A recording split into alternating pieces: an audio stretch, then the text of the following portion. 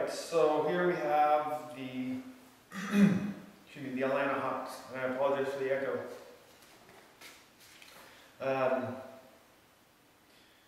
Not terribly familiar with Mike Budenholzer, but I'm assuming he has a Spurs background based on Danny Ferry's involvement in the front office and kind of the way the Hawks have been headed.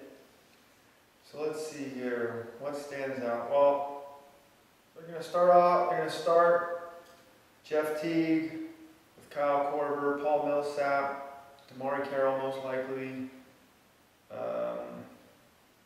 and Al Horford. I'm not really sure who else might start.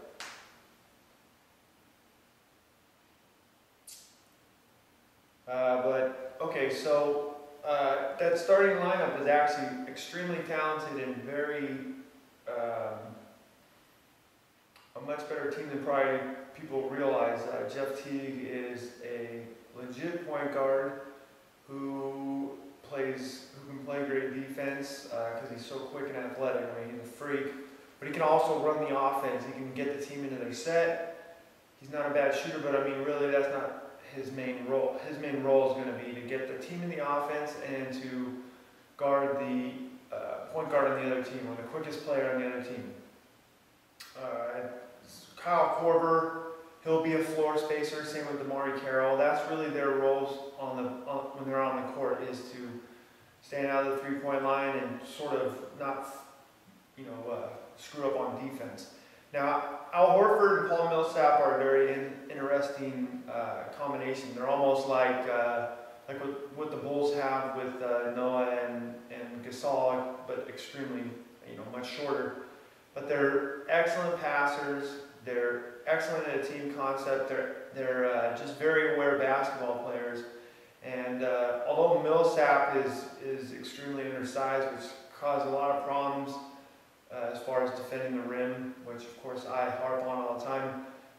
But Noah's there, Horford's there, and although he isn't the greatest shot blocker, he's someone that teams don't just drive to the hoop and ignore. He's someone they have to take into account. So, although I think they're talented, I don't think that they have all the pieces necessary. Now, they did draft a very interesting player in Adrian Payne, who has the length and athleticism that Millsap lacks, and if paired up with Horford, they could cause a real problem. And what's really interesting to keep in mind with Payne is Payne had started to develop a three-point shot when he was at Michigan State. But he has a 40-inch or something like that vertical leap. He's a legit 6'10", and his wingspan's over 7 feet tall. He's a shot blocker. He has great instincts. He was coached by Izzo. And it looks like the Hawks are sort of trying to develop that they're trying to find a stretch four.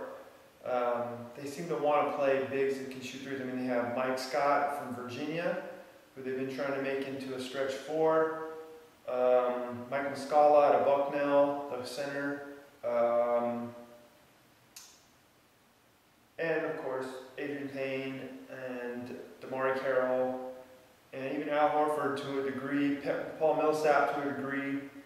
Those guys can all shoot jumpers. Let's see, who else? What else is interesting about? There's a lot of interesting things about the Hawks.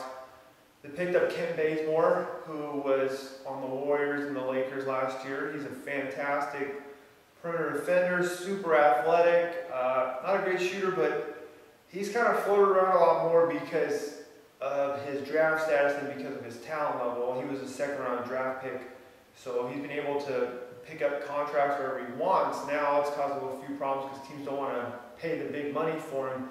But he's an extremely fascinating player because at 6'5", but with I think a 6'8", 6'9" wingspan, he can guard anywhere from point guard down to a 4, depending on the matchup. But he has such a high range of defensive versatility. Elton Brand, what a great player to have on the bench, because Elton Brand is basically Kevin Garnett light at this point. He's not going to score, he's not going to do any of that, but he has super long arms, like 7'4" wingspan, can still block shots, can move his feet, not that well, but He has great defensive anticipation, and his length alone, even though he's only 6'8", with his wingspan, he can stand and guard a lot of guys without having to jump. So the second unit is actually very interesting because you have on the second unit probably Shelvin Mack, who ostensibly is a shooting guard, but seems to be playing a mixed match between point and shooting guard, depending on who else in the lineup. So if he's playing alongside Dennis Schroeder, the second-year player, point guard from Germany, who looks fantastic.